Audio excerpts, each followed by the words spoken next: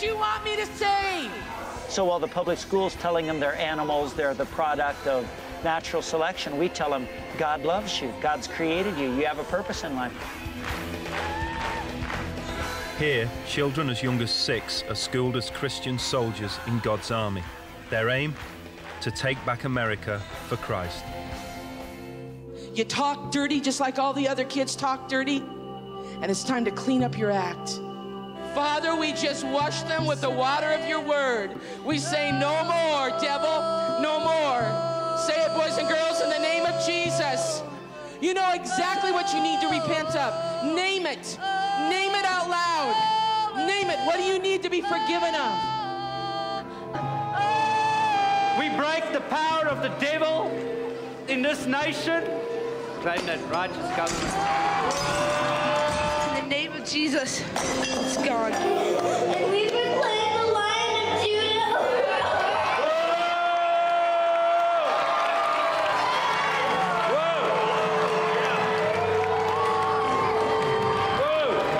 Don't stop.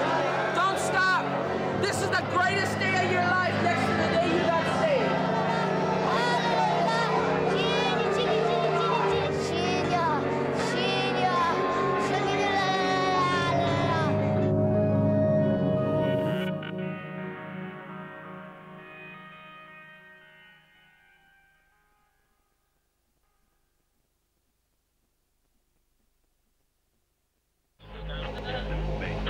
And I believe as Christian citizens of this country that we should be actively involved in this historic moment.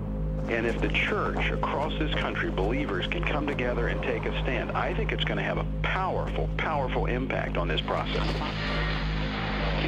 We dare not sleep through this point of decision because, frankly, future generations depend on us. Pray urgently that God's perfect will be done. We'll be playing our quiz. We are engaged today in what they call culture war. We didn't start it, but we, by His grace, are going to end it. And we should say, yes, we want to reclaim America for Christ.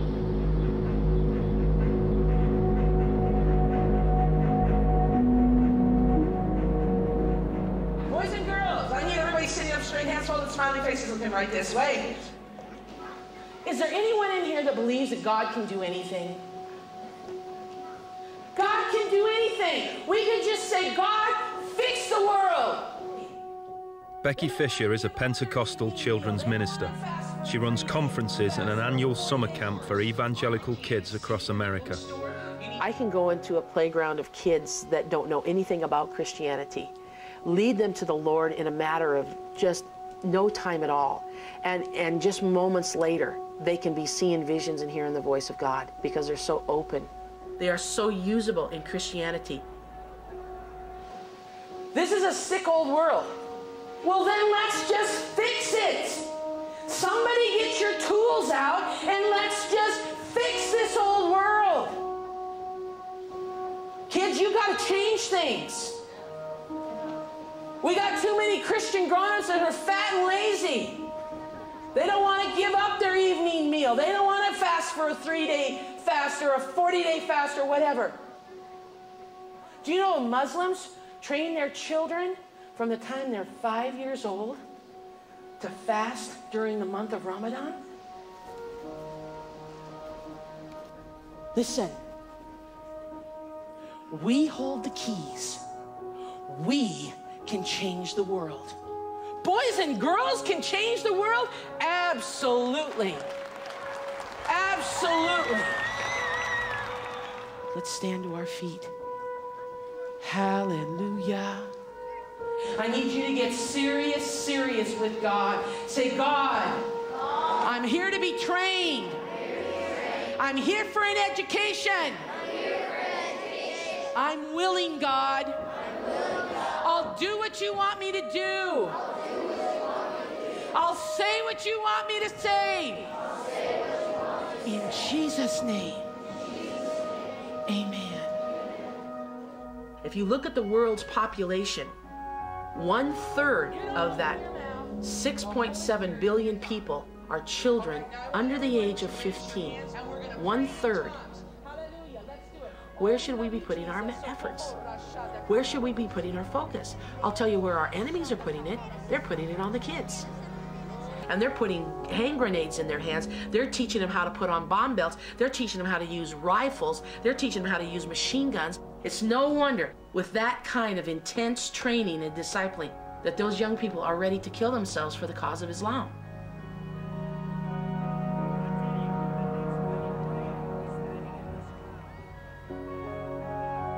I want to see young people who are as committed to the cause of Jesus Christ as the young people are to the cause of Islam. I want to see them as radically laying down their lives for the gospel as they are over in Pakistan and in Israel and Palestine and all those different places, you know, because we have, excuse me, but we have the truth. We've got to stand up and take back the land.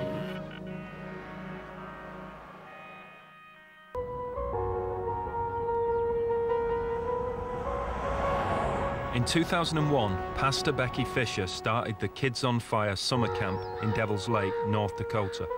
Evangelical families from around the United States attend.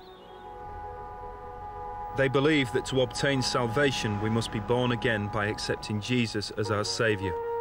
43% of Christians in America become born again before the age of 13. And said that we are... Levi is 12 years old and from St. Robert, Missouri.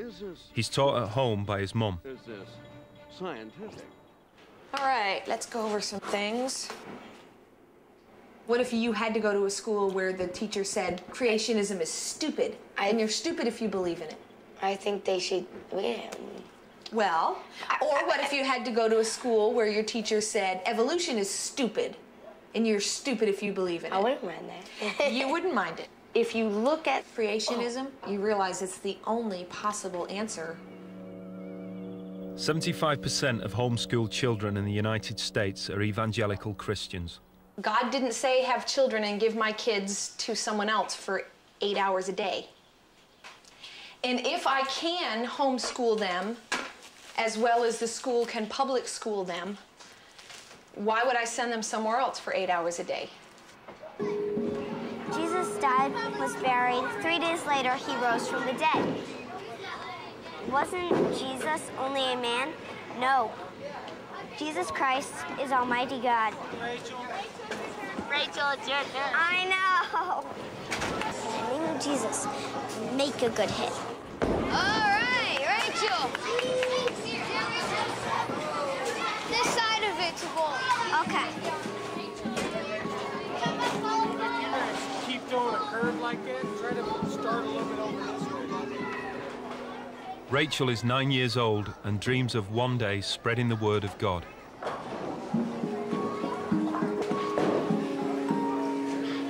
Hi.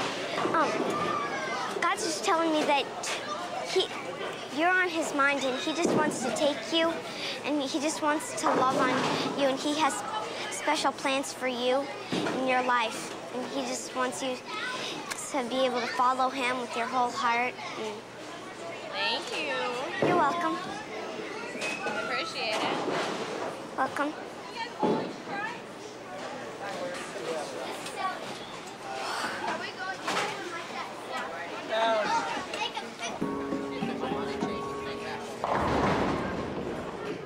When I grow up, I always thought it would be kind of fun to be one of those, like, people who paint nails and stuff, because you would get a chance to tell them about the Lord. I mean, just relaxing Christian music in the background, you know, doing it, you know what I mean? It's...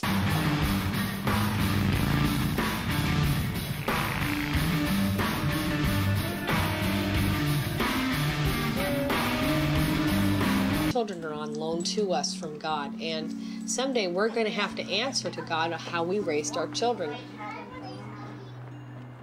And I'm like, Lord, you've given me this daughter, and how am I supposed to train her? What am I supposed to do now, right? And I'd bring her to places where she can learn this, from Becky, from Pastor Carol, from different people. But the Lord told me what you need to train her in is train her about character.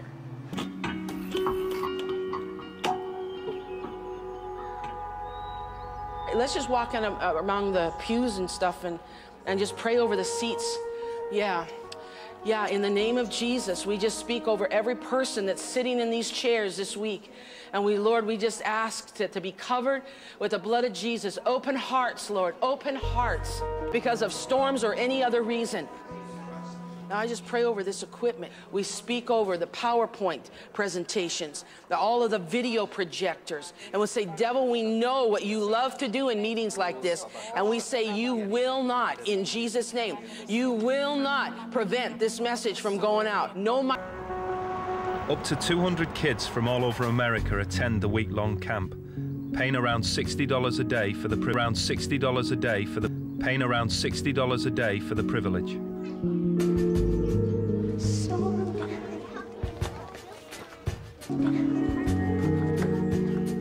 Father, we just ask you in the mighty name of Jesus that this will be a defining moment in their lives.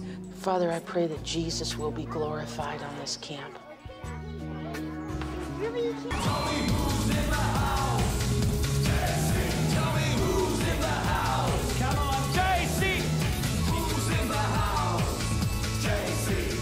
Jesus Christ is in the house today.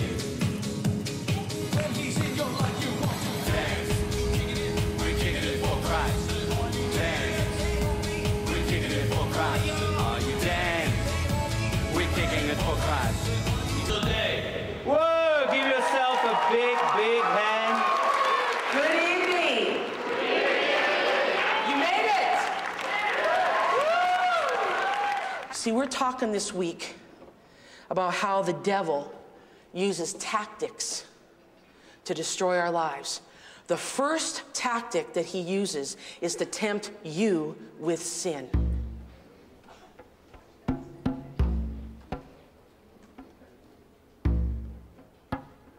You see, but sin is designed to destroy you.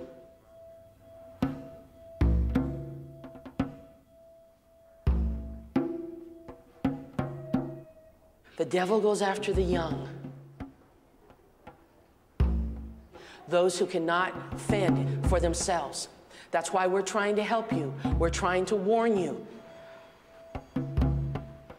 And while I'm on the subject,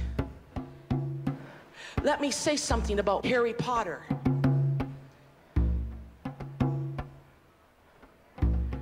Warlocks are enemies of God. And I don't care what kind of hero they are, they're an enemy of God. And had it been in the Old Testament, Harry Potter would have been put to death. Generation is going to stand for purity and righteousness and holiness, and you're going to serve the Lord all the days of your life. And we declare all those things over you. I believe this so much that I have given my whole life to see to it that you get there.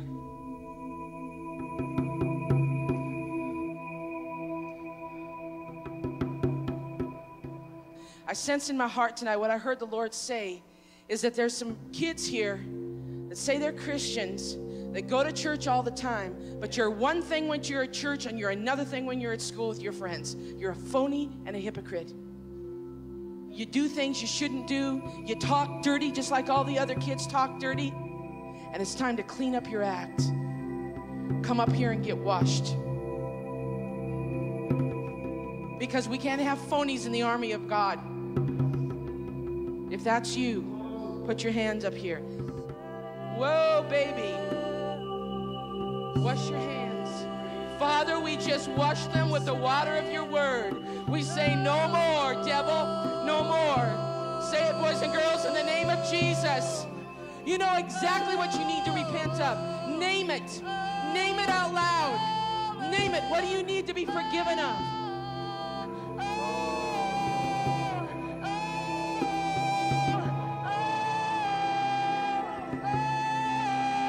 No more wishy-washy. No more hypocrisy. Now you go somewhere and pray and you start doing some repenting here.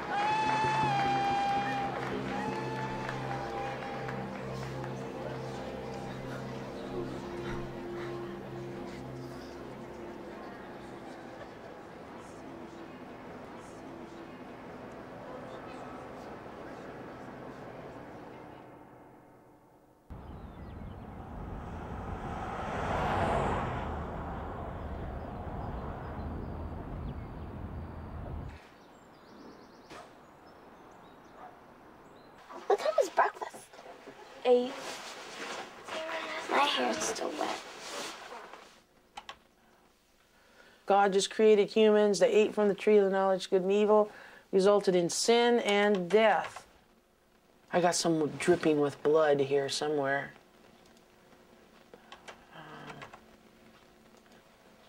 There, that looks better. And I want to move these letters. That's better.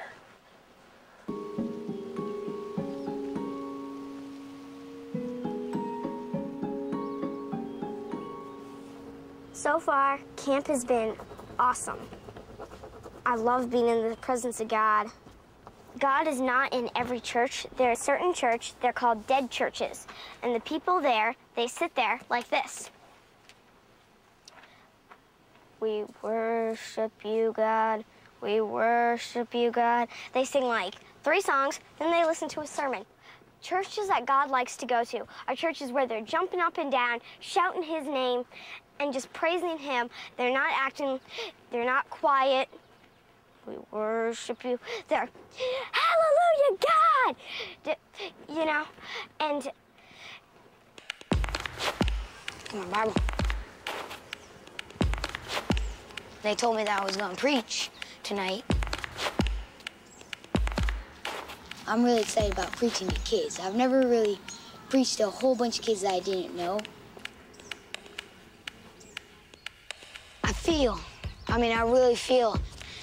I really feel that we're a key generation. I really do. I really feel that this generation is a key generation to Jesus coming back.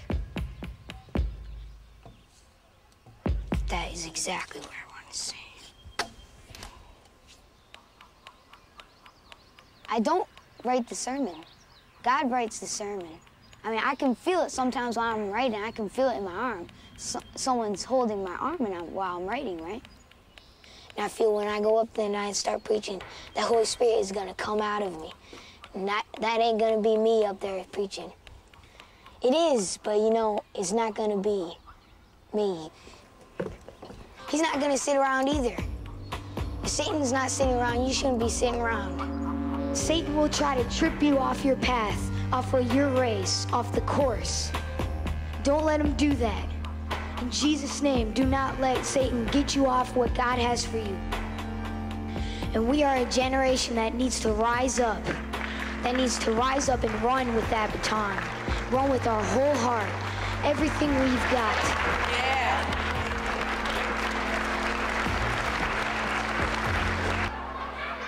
Who's ready for some fun tonight? You're not going to be the same person that you came on this camp. You're going to be a different person. You're going to be radical. You're going to be on fire. How many of you want to be those who would give up their lives for Jesus?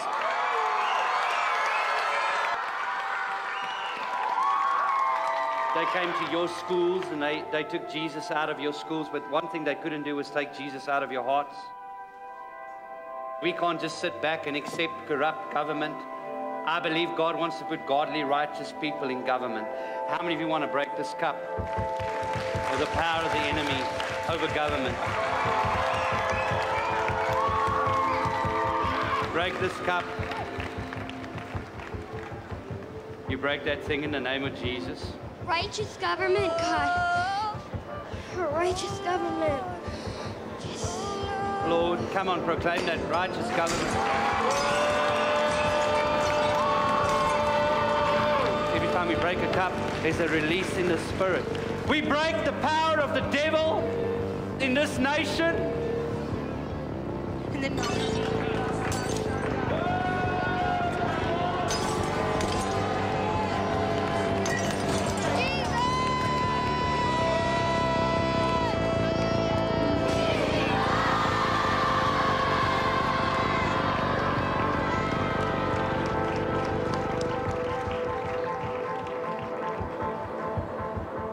press in. You need this.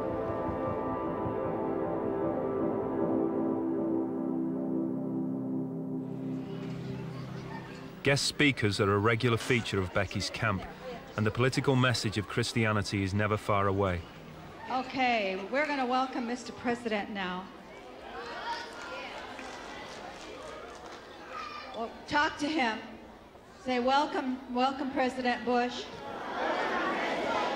We're glad you're here.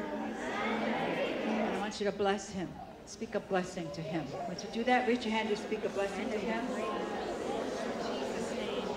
Do some warfare over him. Do some warfare. He has surrounded himself with spirit-filled people. So pray in the Spirit over him. Here he is. He's come to visit us. Yes, Lord. Thank you, Jesus. Tell him, Mr. President. Mr. President. One nation under God.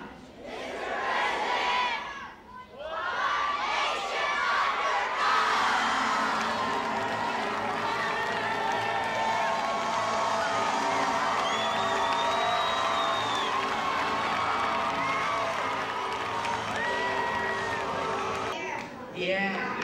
Are you ready? We got some good surprises for you tonight, all right? Hey, I want everybody sitting down, hands full, and smiling faces, looking right this way. Hi, you guys. I'm very excited tonight. I usually talk to big people, but tonight I get to talk maybe to the most important generation in American history. Whoa. And I'm not just joking. Where's the young man with the long hair? Right there, come here, son. Just stand right with me. What's your name? Name's Levi. Levi? Wow, that's a great name, Levi. You like Levi's name? And here's the deal. Before you were born, God knew you. You were created intimately by God. Is that incredible? God wrote a book about your life, and he wrote Levi. Levi would be a God seeker from an early age, and he would become a voice that touched America. And he would not sell out in his teenage years. He would go for God all those days, and he'd be a man of prayer. And in his 20s, he'd begin to shake things real strong for God in the nation. God's Dream, the novel of Levi's life. Signed, God. What do you think of that? That's pretty cool. Pretty cool, huh? You're pretty cool.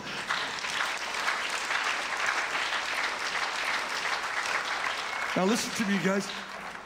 Since 1973, up to 50 million babies never had a chance to fulfill the dreams God had for their lives. That's sad, isn't it? Do you know a third of your friends could be here tonight, but they never made it?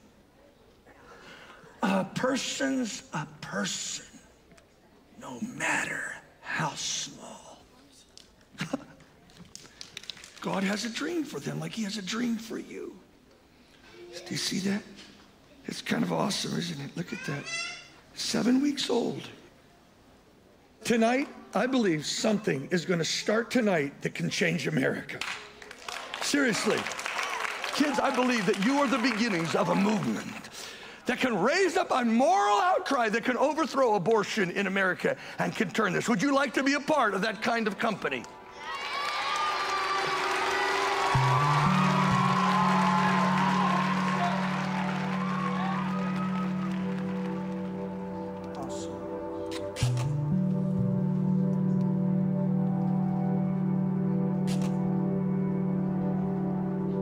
Jesus, I plead your blood over my sins and the sins of my nation. God, end abortion and send revival to America. Louder. Jesus, I plead your blood over my sins and the sins of my nation. God, end abortion and send revival to America. Blood, blood, we command life, blood, in the name of Jesus. Blood. Satan, in Jesus' name, you let go of them. You have no power taking people's lives. Only God has that power.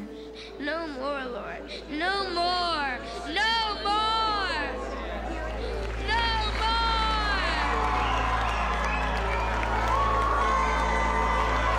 Adults, hear the movement, God. Hear a movement, God. Children praying to you, God. Hear from heaven, God. It's time. Too long, Lord. Abortion, God.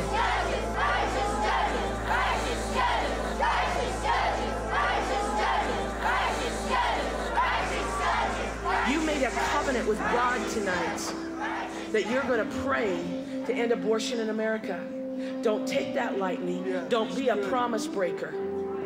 Don't be a promise breaker. Be a history maker.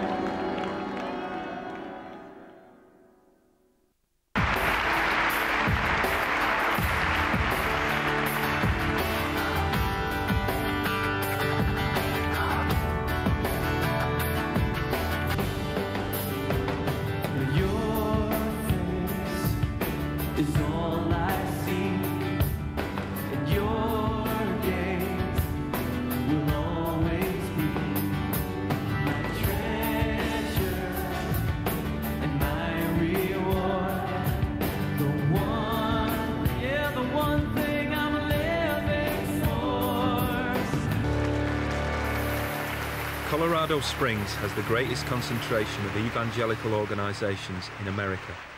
The kids from camp have arrived to see one of America's leading preachers. We've decided the Bible is the Word of God. We don't have to have a general assembly about what we believe. It's written in the Bible. All right? So we don't have to debate about what we should think about homosexual activity. It's written in the Bible. Pastor Ted Haggard is president of the National Association of Evangelicals, representing 30 million people. He talks to President Bush and his advisors every Monday. Let's pray together. Father, in the mighty name of the Lord Jesus, we pray for President Bush as he's preparing to elect a new Supreme Court nominee. Healthy way. Kids are everything. They love the evangelical message. God loves them. The Bible's the Word of God. They are gifts from God. So while the public school's telling them they're animals, they're the product of natural selection, we tell them God loves you. God's created you. You have a purpose in life. I mean, the kids are just loving it. And we're growing. Churches, it's got enough growth to essentially sway every election. If the evangelicals vote, they determine the election. It's a fabulous life.